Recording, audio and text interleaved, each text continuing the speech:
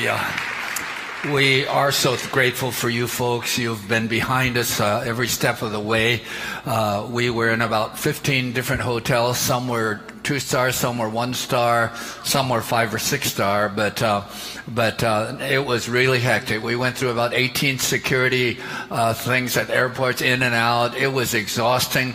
Sometimes we were, like in Myanmar, we were inside immigration for about 3 hours before we got out to clear our visa and stuff. It was an exhausting time, but a very productive time in training leaders.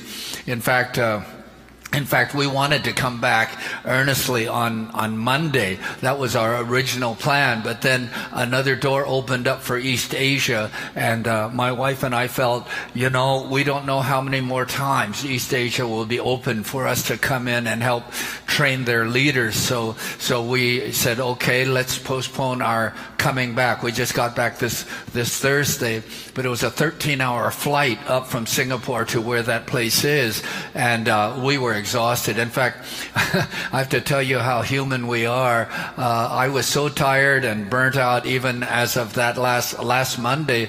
I kept texting our director in East Asia, and I said, are you sure that conference is on? I was hoping he would say no. But he said yes at every point. So we felt we need to go. We need to go because God has something for us to do there. And you have to understand the urgency of the hour. So thank you so much for praying for us.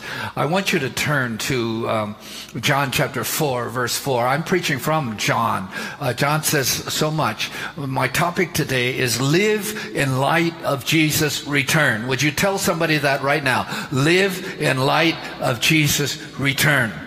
You see, that's one of the most life-changing statements you will ever hear. You see, Jesus' return defines the church. We're not just a mutual admiration society that meets every Sunday. We live in light of the coming of the Lord. The purpose of Jesus coming back gives us our purpose. It defines me. You see, when I go through tough times, Jesus is coming soon. When I go through failure, Jesus is coming soon. When I face conflict or rejection, Jesus is coming soon. When I face success and effectiveness, Jesus is coming soon. So no matter what, everything is overshadowed by the fact that Jesus is coming soon. Let's say that together. Jesus is coming soon. That defines everything that we do, and when we understand that, that will begin to transform our lives. I have 4 key points that I want to share with you today that are so crucial for every one of our lives. John 4, verse 4. This is the story of Jesus going to the woman in Samaria. John 4, verse 4 says this. Now he had to go through Samaria. And then John 9, verse 4. John 9, verse 4, Jesus says this. He says, okay, as long as it is day, we must do the works of him who sent me. Night is coming when no man can work. Okay, so why does Jesus have to go to Samaria? Okay, point number 1, know your calling. Know your calling. Say it to somebody right now. Know your calling. Okay, your calling may not be to be a preacher or an evangelist or a teacher, but you have a calling. And whether it's crystal clear or not, you have a calling. Every Christian has been called by God. Somebody say amen. All right? Every Christian, and I've often said, you can retire from a job. You cannot retire from calling. Okay, so why did Jesus have to go through Samaria? In the Greek, there was a moral necessity. Jesus had to go. Jesus didn't have to go through Samaria. In fact, it was so mountainous up there that the average Jew would not even go through Samaria. They hated the Samaritans. Number 1, geography meant that was even a harder walk than ever before.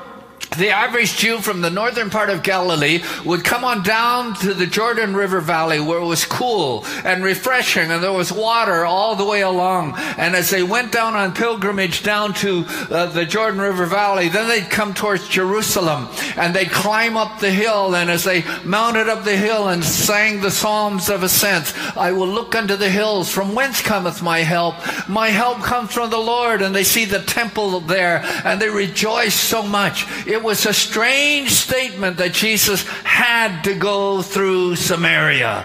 He had to go for two reasons. One, for the woman that was there in Samaria, the sinful, adulterous, a Samaritan woman whom even the Samaritans hated. He had to come at noontime. She had to come to the well at noontime. It was too hot during the day. She would not be welcome during the morning when most people came to get their water, or during the evening when most people came to get their water. She had to come at noontime, and Jesus had to go at that particular time. So one, it was to reach this sinful, rejected Samaritan woman who had 5 husbands, and the one she was now living with was not her husband. Even the Samaritans hated her, but Jesus didn't. Jesus wanted to reach her for the glory of God. Somebody say amen. Hallelujah. The second reason, he was laying the foundation.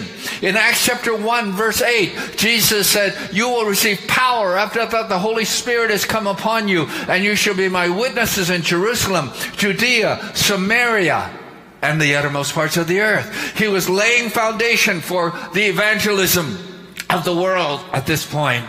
You know, this last week, we were actually in that area of East Asia. I can't tell you where, but it was a 13-hour flight. On Monday, I'll tell you, I wanted so much to catch the flight straight over to the U.S. From Singapore to San Francisco would be about 15, 16 hours on a direct flight, but we had to take about 13 hours to get up to where it was. We had done 6. This would be the 6th pastors' conference in 5 weeks. It was going nonstop. We were just on the ground in Singapore a few days. We had to do most of any shopping right in the airport itself, and we were exhausted. But somehow something said to me, David, buy up the time, buy up the opportunity. We don't know what is happening, because in East Asia right now, churches are being outlawed in many major cities. They're not allowing children to go to church. All kinds of things are happening, and crosses are being torn down. Sometimes churches are being torn down. And while East Asia is really big, we have to take advantage of every opportunity that we can. Now, your calling is to sow seed, to make an impact, to take steps of faith, to see every opportunity. So number one, know your calling. You may not have it well defined like I may have, or a pastor may have, but you have a calling from God, and that's to impact your family and your neighbors and I want you to be not just private, personal Christians. I want you to be world Christians. Somebody say amen. Now notice I didn't say worldly Christians. I said world Christians, where we're thinking in terms of the entire world. Jesus placed us on this earth to impact our world for the glory of God. Somebody say amen. Praise God. Okay, number two. John chapter 4, verse 6. John chapter 4, verse 6. Jacob's well was there, and Jesus, tired as he was from the journey, sat down by the well. It was about noon. Jesus was tired. Jesus needed rest. So point number 2, get the needed rest. I've discovered in my ministry, and I've discovered in the Bible, that rest is one of the key weapons of spiritual warfare. If you don't get enough rest, a grasshopper looks like a giant. How many of you know what I'm talking about? You need to get the adequate rest. Jesus, if you'll study the Gospel of Mark, every time Jesus had intense ministry, preaching and teaching, afterwards he would go to the desert, he would go to a desert place, he would go to the wilderness to realign himself to the Father's will. You need to understand that. Because when we're rested, then we don't face all the panic attacks and all the worries and all the concerns that are there. We need the adequate rest. You know, there's a story of the Duke of Wellington. At the Battle of Waterloo, he had to face Napoleon. Napoleon wanted to conquer the world. Napoleon had that tough, battle-hardened army. They knew how to defeat every enemy, even if the enemy had more troops than they did. They were not afraid of anything. Wellington, on the other hand, was the British general, and he had to coordinate Dutch, French, British, and another country. These soldiers couldn't even talk to each other because they didn't even understand each other's language. Many of them were not even well trained as soldiers. But Wellington was a master strategist. I've just been studying about him a little bit. And he fought with his troops. He didn't stand back. He was there at the front lines with his troops. And he had the greatest defensive strategies, so that even his soldiers that couldn't fight very well, he knew how to protect them and to raise them up to fight the battle at the right moment. But there's something else I learned about Wellington. Wellington, even though he was in the heat of the battle, he could stop and take 15-minute naps. People dying to the left, people dying to the right, guns going over, people struggling. But he could hide under a tree, take a 15-minute nap, and then wake up again and direct the battle. He defeated Napoleon at the Battle of Waterloo. Now, what I want to say to you folks is, you know, by the way, I know ICLV people are not lazy. Please don't go home and quote me and say, I need to rest a little longer. Okay, please don't use me as the excuse, because the rest is for a purpose. You see, rest, when I train leaders, when I work with pastors everywhere, I say rest before you serve and then rest after you serve. This is true in sports, it's true in anything. You know, I don't know if you've noticed this, but when one of the sports I really love is tennis. But you may not have noticed this, but when they're waiting for the serve, if they're right-handed, they really hold the weight of the racket in the left hand. And then when the serve comes over, then they use the right hand, because then they have even more energy when they're fighting for 2 or 3 hours in a tennis match. Okay, so in any sport, in basketball, anything, there's that point of rest before you serve. And then when you're rested, you have the energy, you have the perspective. You're not looking at the problem, you're looking at the priorities that God is laying on your life. You're looking with objectivity. You see, a lot of us get so overwhelmed with emotion. Oh, there's so much to do, and I can't do it, and the enemy's attacking. And you let your emotions overwhelm you. But when you're rested and you rest in the Lord, God gives you added strength. Somebody say amen. You see, then you can see the bigger battles. Then you can see the bigger battles. You know, I learned that the hard way. You know, years and years ago, my wife and I were ministering in a Bible college in Canada, and I was academic dean and dean of students. I taught a full load. I was on the board of a Chinese church in Vancouver, and at the same time, I was preaching 180 times a year outside of the school. I was preaching more than most evangelists preach in a given year. One day, it was a Sunday night service in Chilliwack, British Columbia. And I said, God, I'm so tired. I'm exhausted. Give me strength for one more sermon. And God shook me up when he said, David, you've sinned. I said, what? God, I'm trying to serve you. I'm trying to be faithful to you. Why do you say you've sinned? You've sinned. You have done far too much. You need to pause and pray and seek God and let God realign your ministry. I was so shook by that one. I canceled 6 months of outside engagements. I still had to do the Bible college work. 6 months. And during that time, I prayed and I prayed. And that was the time I got connected with Christian Life Assembly in Langley. I learned how to lead a larger church. That was preparing me for Singapore and what I would need to do in Singapore. And God directed me, used that time to realign me. Then when I came to the Philippines as a missionary, I was at Asia Pacific Theological Seminary. You know, within a year, they promoted me to academic dean because they wanted more Asian faces, even if the Asian face was a banana. Yellow on the outside, white on the inside. It doesn't matter. I look Asian, all right? I've been taking pills for it, but doesn't help. And then within another year, I was promoted to be president. So I had to be president, an academic dean, and at the same time, I was working on my book on spiritual gifts, which would become a major book. And I remember hearing myself say, "Oh, David, I'm too busy to pray." And then I knew it right away. I knew I was just too busy if I'm too busy to pray, because my strength comes from the Lord. You see, we need to learn to rest so that we can rely on the strength that God gives to each and every one of us.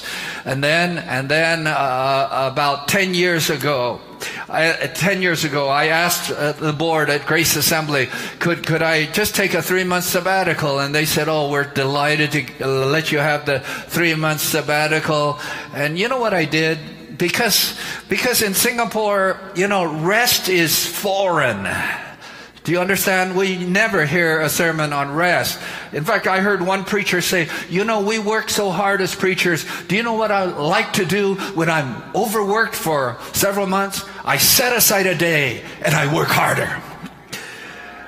And I say, "Oh, God, have mercy." And so I took 3 months. And instead of resting, I came over to America and preached my heart out all over the place. That included some time right here at ICLV. And I preached at schools and I preached at churches. I was just, you know how men like to get a car out on the highway and just clean out the engine?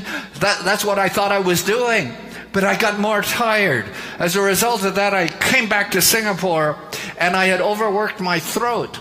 And so one day, I was preaching 4 sermons on the weekend, Saturday 1 and 3 on Sunday. On the second sermon on Sunday, I started feeling pain in my vocal cords.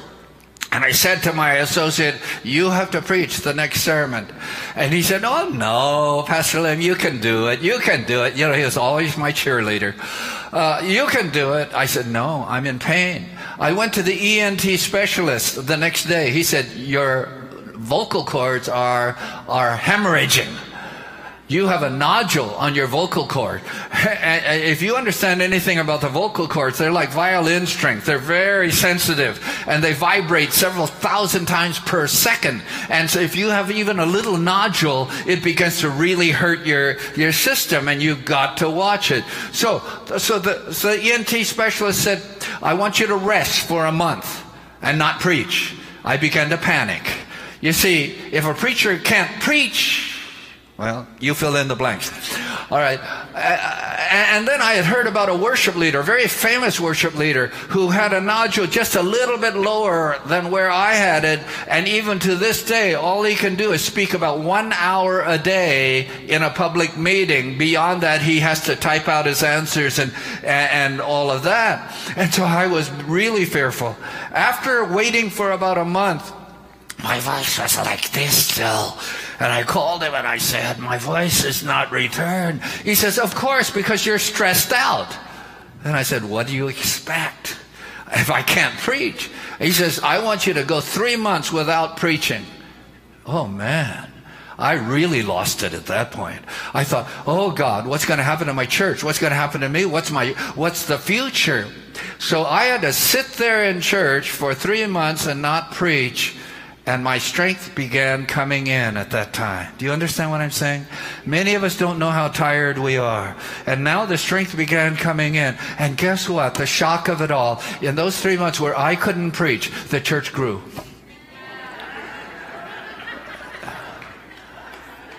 God says, I will build my church, and the gates of hell will not prevail against it. And the people were right behind me and really supporting me and all of that. I have learned that when you learn to rest, you can hear from God and you can see the greater vision God has for your life. But if you don't rest, if you try to violate what God has created in your life, then you're trying to do it in your own strength. But when you realize your weakness, you realize God's strength is made perfect in your weakness. We need that time to rest and to recuperate. Okay? Number 3. Think out of the box. Can you say that together with me? Think out of the box. When you look at John chapter 3 and John chapter 4, what a diversity. In John chapter 3, you have Nicodemus, the religious leader, the religious Jew, the scholar who had come to Jesus and discussed theology with him at nighttime. And he was puzzled, but he was hungry and wanted to know about things theologically and then to apply it to his life. Then you go to the very next chapter. Instead of a righteous religious Jew, you go to a sinful Samaritan woman. And Jesus had to go to her. The religious Jew, the educated Nicodemus, came to him by night. He went to her by daytime to minister to her. Jesus was flexible. You need to learn to think out of the box. You see, when we're reaching people, some people are easier to reach, some people are tougher to reach. Do you understand what I'm saying? In fact, my brother, who was the academic dean of the Assemblies of God Graduate School in Springfield, Missouri, has written a major volume, a study course, 500 pages, about 7 major worldviews and how to reach people in each of those different worldviews. You're reaching different people. You can't reach everybody the same way. Think out of the box. Think out of the box. Think how you can gain favor. Think how you can sow seed. Think how you can release that person to the Lord. Think how your life can impact other lives for the glory of God. That's so important. On the other hand, sometimes we talk ourselves into a rut. You know, in leadership, John Maxwell talks a lot about lids on us that we can't seem to burst through because we talk negatively to ourselves. You know, we talk a lot about IQ, intelligence quotient. We talk about EQ, that's emotional quotient, your ability to relate to people. Now, psychologists are talking about AQ, adversity quotient, where you've been, people have shamed you, people have talked negative to you, or you're talking negative to yourself, and you say, I can't do it, I'm not able, and you're so negative that you're not free to be all that God wants you to be, you know, and these things hinder you. You need to learn to think out of the box. Let me tell you, just so you can identify and so you don't feel so bad about yourself, I want to share with you some of my weaknesses. Is that okay? I want to share, because I share this with leaders everywhere anyway. Okay, one, darkness comes over me when I think I failed. When I have failed, when I think I failed, or when others think that I have failed. Anybody identify with that? Okay, when I failed, I think I failed, or I think that others think that I failed. Okay, but what do? I just plod through it.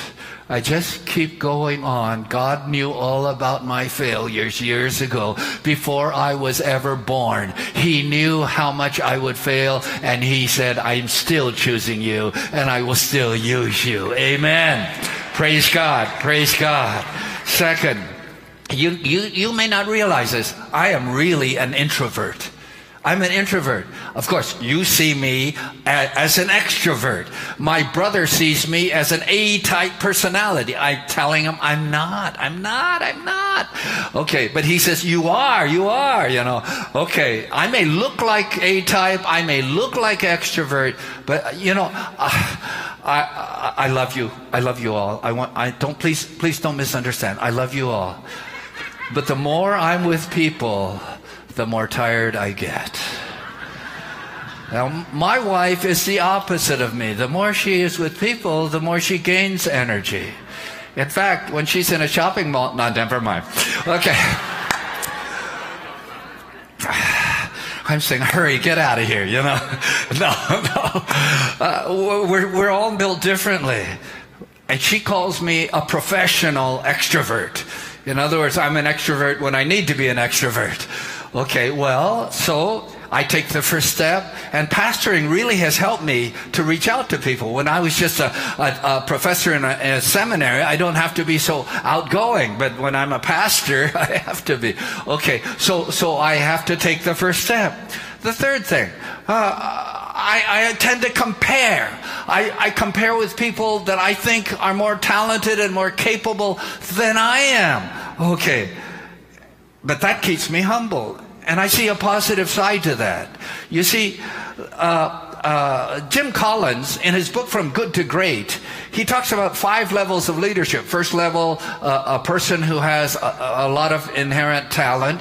The second level, he knows how to contribute to a team. Third level, he knows how to manage a team. But you jump up to the 5th level, this is the executive level leadership that's going to affect future generations, that not only affects this generation, but can impact future generations. And what he says about that is, as he has done his major research and studies, that there are 2 qualities to level 5 leaders that he finds common in level 5 leaders across the board, in the business world and the church world. He says the 2 qualities: number 1, deep humility, and number 2, fierce commitment to a cause.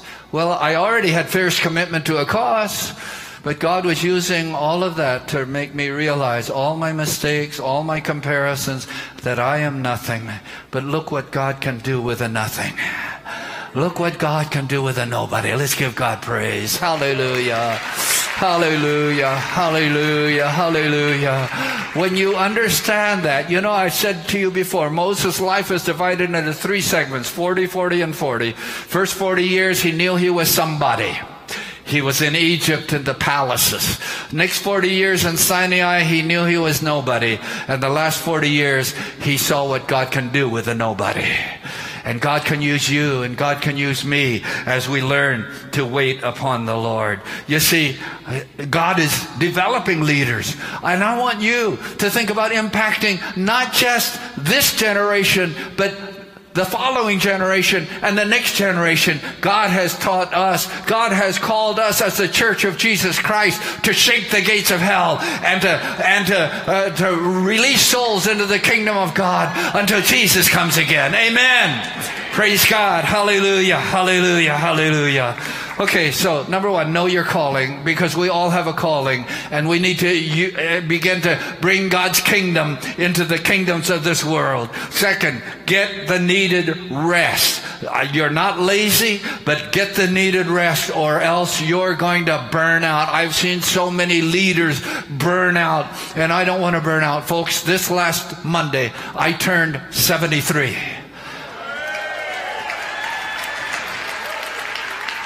And I want you to know, age is no factor. If you remain passionate for Jesus Christ, the next 10 years, 20 years, you know, in Vietnam, they said, Dr. Lim, we want you to be coming every year for the next 20 years. I said, let's take it 1 year at a time.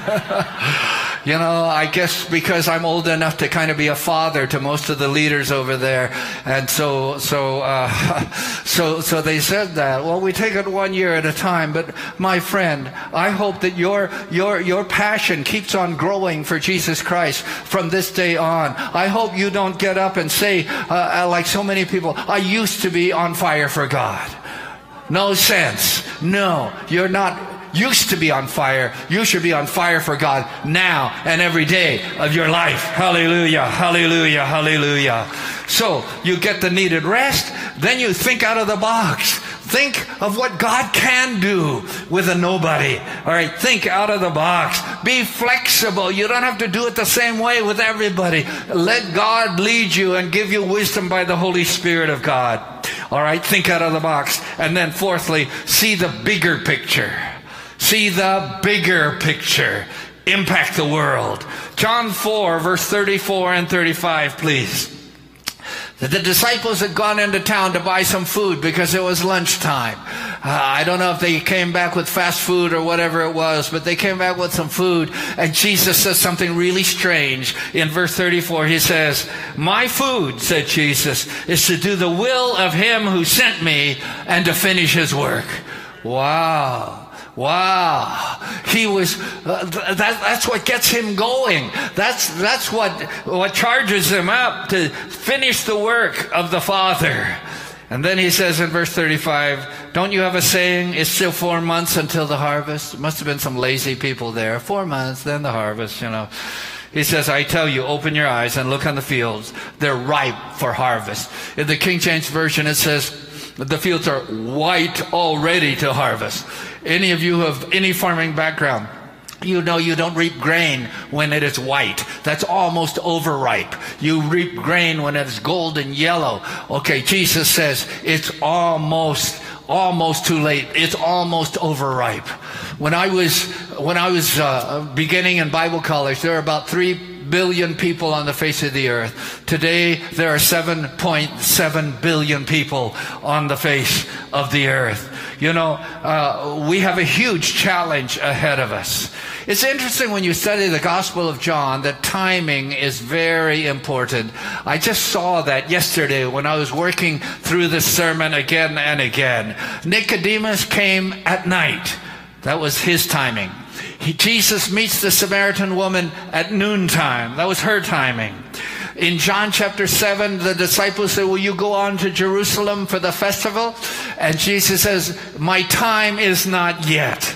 And he would say that several times. In John chapter 2, at the wedding in Cana, he says to his mother, "My time is not yet." And then in John chapter 9, the night comes when no man can work. Jesus is very sensitive to the urgency of the timing.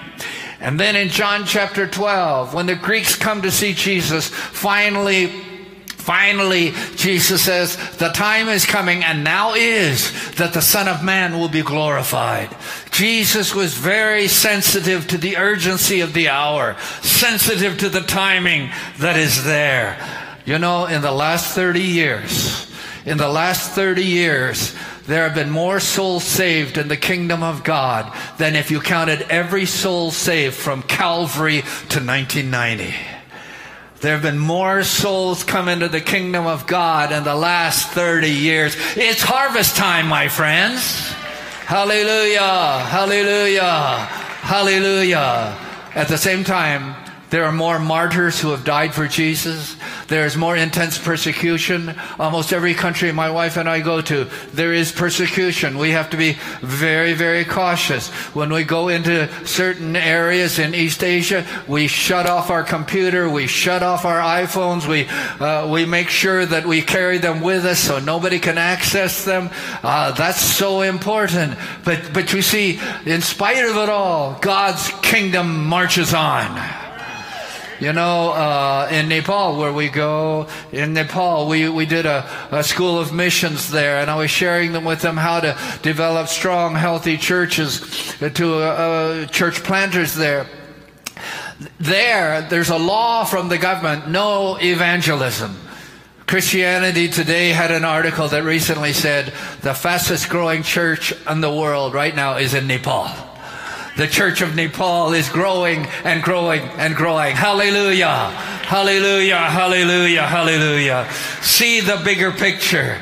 In John chapter 20, verse 21 and 22, Jesus further says, "As the Father has sent me, so send I you." Now, if you understand in the Gospel of John, the Father-Son relationship is really incredible. Probably about 150 times, Father, Son, Jesus is, and the Father. Jesus is the only begotten Son of the Father. So if you understand Father, how much He loves you, how unconditionally He loves you, how He wraps His arms around you and cares for you, and how He sent His Son to die for you, as the Father has sent me. Same calling, so send I you. And then in the very next verse, He says, receive the Holy Spirit. I want to empower you. You don't do it in your own strength. I want to empower you. You have an incredible calling. Jesus says, I don't do anything except that what I see the Father doing. Oh, that we would have such an intimate connection with the Father, that we would understand what He wants to do with our lives. Friends, I don't know how many more years I have. I don't know if it's 1 year or if it's 20 years, but I want to use every year for the glory of God. I want to keep growing in passion and serve the Lord Jesus Christ. And God needs you. Would you look at someone and say, God needs you? Hallelujah. All right, now, you see, Jesus is coming soon. I want you to look at look at Revelation chapter 22, please, as I come to a close. Revelation 22. Can the worship team come up, please? Revelation chapter 22, the last chapter of the Bible. Revelation 22, verse 12 and 13. Jesus says, look, I'm coming soon. My reward is with me, and I'll give to each person according to what they have done. I am the Alpha and the Omega, the first and the last, the beginning and the end. My friend, Jesus is coming soon. Then all your problems are small ones. Jesus is coming soon. Your failures are small ones. Jesus is coming soon. Your successes are to help build your faith. Jesus is coming soon. Oh, then there are conflicts and seeming failures. That's okay. Jesus is coming soon. And that should be preeminent in our minds. Then if Jesus is coming soon, take courage. Victory is right around the corner. Jesus is coming soon. Jesus is coming soon. We need to sow abundantly, because there are 7.7 billion people on the face of the earth, and maybe 1 in 4 claim the name of Jesus Christ. We have a job to do. Jesus is coming soon, and we need to maintain our passion to serve the Lord Jesus Christ with all of our heart, mind, soul, and strength. My friends here at ICLV, and if you're new here at ICLV, you may not really understand. This is a unique church. We really are a unique church. I'm proud, Pastor Denise, I'm proud to be part of this team that you and your husband lead. I'm really proud. This is an incredible church, folks. And we're not just a church to be a nice church. We're not just a church to impress anybody else. We're a church that is here to hear the call of God and to fulfill His plan and purpose on this earth. Pastor Denise, would you come, please, at this time? Hallelujah. Father, bless this church. Anoint this church. Anoint everyone in the powerful name of Jesus Christ. Amen and amen.